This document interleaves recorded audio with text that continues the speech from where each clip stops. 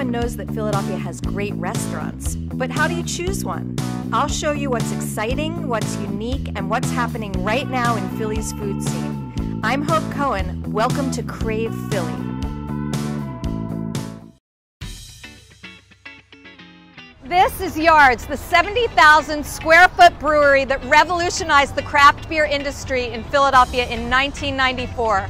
Their pool room annex is the exact replica of the entire Manayunk Brewery, where in 1994 they began brewing beer in a garage. I'm here with Tom Kehoe, and behind me are the fermentation barrels that each hold about 400 kegs of brew. So behind me is the quality area where we make sure the carbonation is right and where we filter beer before we go ahead and keg and bottle it. And can it. This is where it all happens. Yep.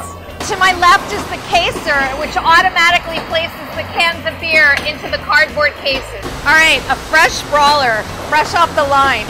Their canning facility cans 220 cans a minute. That's 10 cases of beer in 1 minute. 4,248 bottles of beer on the wall. I'm here with Jim Burke, executive chef at Yards Brewery. There's a fantastic new seasonal menu. I'm really excited. Tell me what I need to taste. A few of our favorites, the mussels. We're going in a Thai direction, so it's a yellow curry broth with some toasted naan. Then we're going to our bao buns, which were our pork belly kebabs before. We've made it a little bit more interactive, more of a platter. And then we're going to do a brisket sandwich with some of the beer cheese and some pickled jalapenos. Straight up barbecue? Pretty straight up. I'm in. Style.